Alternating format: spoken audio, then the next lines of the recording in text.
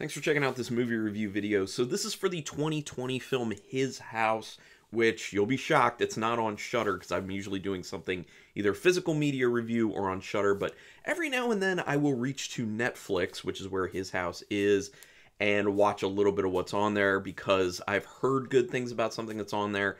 So typically I'm going for something like His House that I had heard a lot about. And actually this is one of the rare cases where the film actually lived up to the hype when I saw it, so I am definitely recommending this. Also, this is going to be a no-spoiler review, but other times I've gone to Netflix are for things like The Platform, which is another great film that you should see if you haven't seen, or any of the A24 horror films. So they do have some good horror on Netflix, it's just not as much. It's pretty limited, in my opinion, but I'm highly recommending His House. Now, one thing I want to lead with on this film is that I legitimately think that if this film had a lot less actual horror to it, actual stuff that's creepy and scary, and the atmosphere was toned back more, but it's the same film, it would have been nominated for an Oscar. Guaranteed. Guaranteed. Because it is a phenomenal film. It is the type of film that is looked for when it comes to Oscar nominations, but with too much horror, that's what they do. I mean, if you think about it, the films that I remember getting Oscars in the past that are horror or considered partially horror are just Shape of Water and Get Out. This film, quality-wise and story-wise and all that, is up with those films. The difference is the amount of scares and creepy stuff. So, I think they got snubbed. I think this definitely was Oscar-worthy. That's ridiculous. Anyway, this is written and directed by Remi Weekes, who, by the way, I will be looking for everything Remi Weekes does from now on. He's up there for me with people like Ari Aster and Jordan Peele at this point. Anything I see, new film by Remi Weekes, I'm on it. I'm going to watch it. His visual style is great. The visual ideas are great. His script writing is so tight, which is a really, really hard thing to do. I can't tell you how many films I've seen that are good films, but the script has a lot of fat on it that could have been, chopped out. Not in this film. Pacing is great. Script writing is tight. It's great. I mean, really good job. So Fright Bites TV episode is basically the only other thing that Remi's done other than some shorts. So this is the first feature film for Remi Weekes, and man, what an announcement to make for yourself showing up on the film scene. Weekes apparently wanted to feature the realities, or at least some of the realities, of immigrants to the United Kingdom versus kind of what people going to the United Kingdom when they're immigrating here, life will be like. And I think they captured that very, very well in this film, really. Not in a happy way, as most people would probably assume, especially because it's a horror film, but in a pretty realistic way, and I think it makes a lot of very important points, which I know I said this is a no-spoiler review, but from the standpoint of some of like the subtext and themes in the film, I will be talking about that, but I'm not going to really talk about the actual events of the film other than just telling you it's about a movie. It's a movie about a man and a woman fleeing Sudan, the conflict in Sudan and Africa, and going to the United Kingdom as immigrants, and they're given a house to live in, and things start happening in the house. That's all I'm going to tell you. I will not go any further with the events. Just watch it. So it's important to note that Matt Smith is in this film because everyone's always looking for, oh, I recognize that face, or I know that actor or actress. So Matt Smith is in this. He's best known, obviously, for his role as Doctor Who for a while, as actual Doctor Who. But he's also been in some other stuff such as The Crown, Pride and Prejudice, and Zombies. And he's going to be in the upcoming Marvel horror-ish film, Morbius, which I don't have high hopes for. I think it looks bad, but whatever. We'll see. But good for him. I'll talk more about the main actor and actress from this film in a little bit, but going to go through my notes as I have them down here. Immediately, the film looks great, and that's one of the big things. Directorially, great. Cinematography-wise, great. Camera work is very smooth, very fluid. Has some really interesting, inspired shots in this film that keep you engaged. Acting is great. I mean, the music, that's another thing. I'll get to the music. I'll get there. I'm getting ahead of myself. A real flair, sorry. I'm like tripping over myself. I like this movie so much. It has a real flair for creativity, not just with the camera shots, the cinematography, the directing, all that.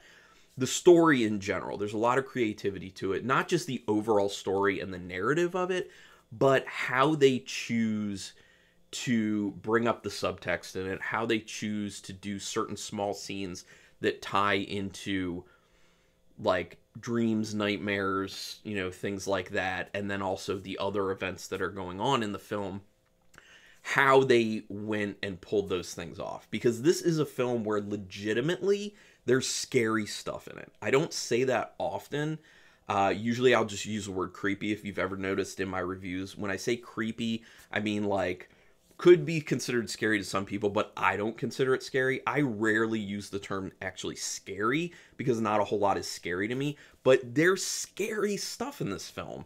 And there were jump scares in this film that got me. I don't really get got, for lack of a more proper term, by jump scares. Like, they just don't get me typically. But there were a few jump scares that really got me, and I think that partially also speaks to not only the way they chose to present such things as the jump scares and the actual scary stuff in this and design it, but also because of the integration of the music, the atmosphere that's kind of built and upheld throughout the film, the tension building, which is bolstered a lot of times by actually taking the music away and leaving things very silent, which I'm a huge fan of. If you've watched enough of my reviews, you'll know that. I bring it up all the time.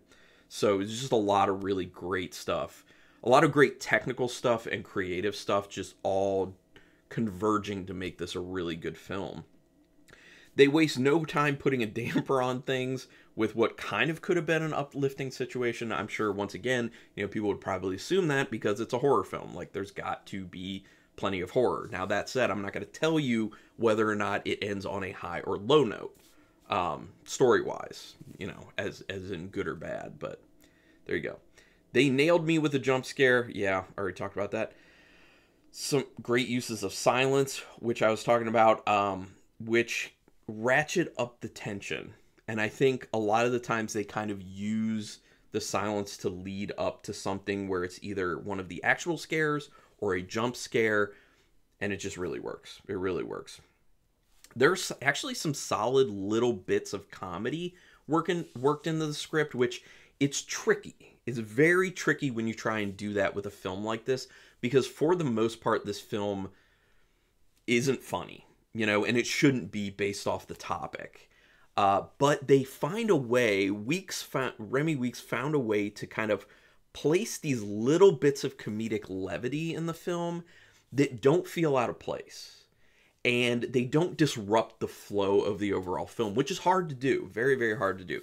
Whenever I do reviews for like horror comedies or films with comedy injected into it, I always say that, you know, it's really, really hard to get that balance right. And a lot of times if you don't do it exactly the right way, it'll feel like a speed bump that you're hitting while you're watching the film. But that doesn't happen with this. And actually, those little bits of comedic moment are granting audience members a little bit of reprieve from how kind of dark the film is and how scary things can end up getting. So it's actually kind of welcomed when that happens. Not just because, you know, the stuff's actually kind of funny, but because as an audience member, it gives you like a second to kind of step back and breathe a little bit without taking you out of the actual film. So I like that quite a bit.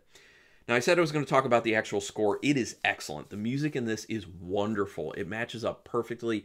Roque Banos is the person who did it. He's done music for other films such as Don't Breathe, Evil Dead Remake, The Lost Circus, and The Machinist. That's just some that people may recognize, but he's done a lot. This man has a long career and does excellent work. They do a lot of things to demonstrate a feeling of alienation for the main characters, and it feels like they really build upon it. So like each thing that's showing alienation built upon with the next thing that shows alienation. And that's part of the kind of atmosphere building that's mirrored not just in the overall like life situation, but the location. So those things kind of end up mirroring each other. So like things build up in both places, if you get what I mean. I hope you do. The acting of Sope Dirisu and Wunmi Mosaku, hopefully I said that close to correctly, my apologies. Their acting is wonderful. And I'm not just saying this from a standpoint of line delivery, because, I mean, their line delivery is great, but physical acting, and one of the biggest things I'm into is really good facial acting.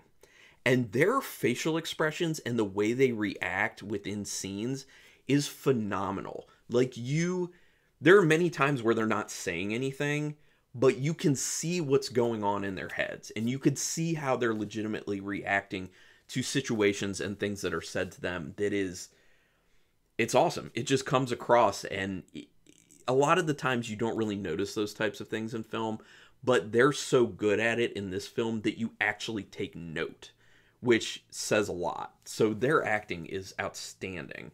Wonderful, wonderful job. Sope Dirisu and Wunmi Mosaku. Once again, hopefully I didn't mess it up too bad. The atmosphere created is pretty scary and dark. Like I said, it's maintained. It's really, really well done. There's a reveal in the last third of the film that is a pretty big reveal and actually does change a lot actually about the film.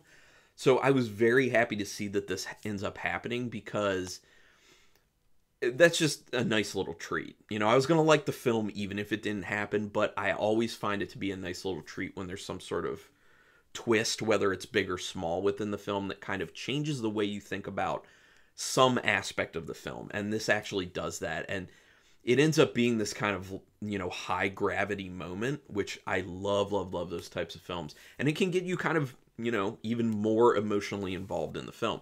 You know, this film from the get-go does get you emotionally involved. So that just also speaks to how immersive it is and how well done it is.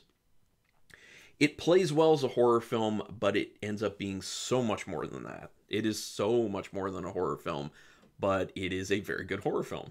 So yeah. Really tight script and nice pacing, which is hard to do. I already talked about this, but that is important to nail home. It is very hard to write a tight, good script, and Remi Weekes did it. So bravo. You really see the tough situation and horrible emotional impact of those seeking asylum, and the cold indifference of those working in the asylum processing institution. I mean, on full display, and I'm sure it's not just something that happens in the UK, there's a situation where, you know, people who are seeking asylum are going through a process. And when countries have these set up as processes, there are people who work within that process who become numb to what's really going on.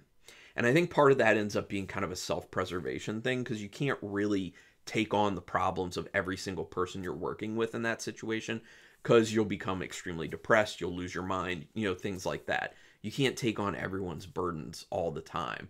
But it does lead to an issue where you start to give out indifference. And I think that's really well shown.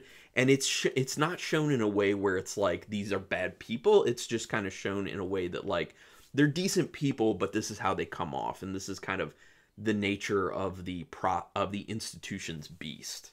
In a sense. There's a point that you can leave a traumatic situation, but the trauma is actually not going to leave you.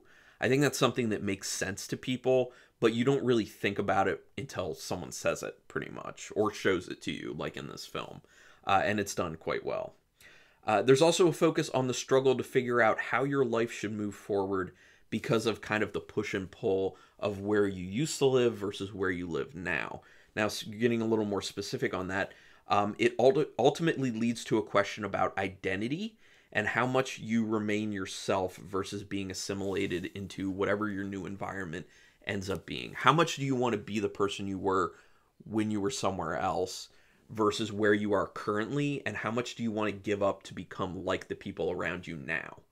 And that's kind of one of the questions. And it's something that, you know, it doesn't just get addressed in this film. It gets addressed in a lot of films, but I think the way that it's addressed in this film is very unique and very well done. So, once again, I like it. And once again, it bears repeating, if this film didn't have as much scary and creepy stuff in it, and it wasn't so dark, it would have gotten an Oscar. Well, it at least would have had a nomination. It at least would have had actually multiple nominations, in my opinion. But anyway, that said, this is not a film that is perfection, but it's not that far from it, in my opinion. And like I said, I'll be looking for anything Remi Weekes does. So out of 5 stars, I'm giving it 4.5 stars. That is huge if you know me. I've only given like maybe 3 5-star ratings in the well over 100 reviews I've done. Actually, probably over 200. I don't even know how many. Probably over 200 at this point. But, and 4.5s I barely give out too. So, big deal. 4.5 stars. This is a great film. If you have not seen it, you must see it. And if you have seen it, let's talk in the comments. I'm good to do spoilers in the comments. We can go ahead and do spoilers in the comments. Everyone just know that. And we can go ahead and talk about it. So, the other thing is, if you can, and you can, hit that subscribe button for me. That is your way to thank me if you like this video or any video I've ever done. That is how you keep me motivated to keep doing these reviews, whether it's a review that's like this, no spoilers, or whether it's chock full of spoilers and analysis, or unboxing videos, haul videos, all that stuff. But please hit that subscribe button. I really do appreciate it. Also hit the notification bell button then, because then you'll know when I'm putting up any new video, whether it's, you know, one of these or an unboxing or whatever. But regardless, I really do thank you for taking your time to watch this. And until next time, keep it brutal.